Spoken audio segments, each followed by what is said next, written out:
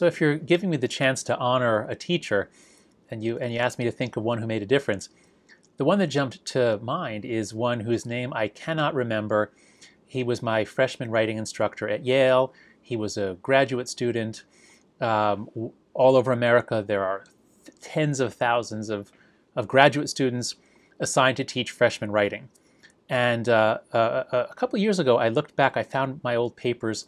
I read something I wrote freshman year, and it was terrible. It was embarrassingly bad. And then I read something I read senior year, and by senior year, I was a pretty good writer.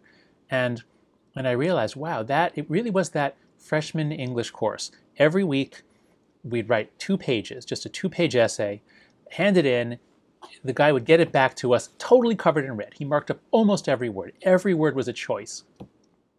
And he taught me how to write. He taught me to pay attention to every word I choose, to avoid triteness, to use concrete and powerful words. He took writing seriously. He loved writing.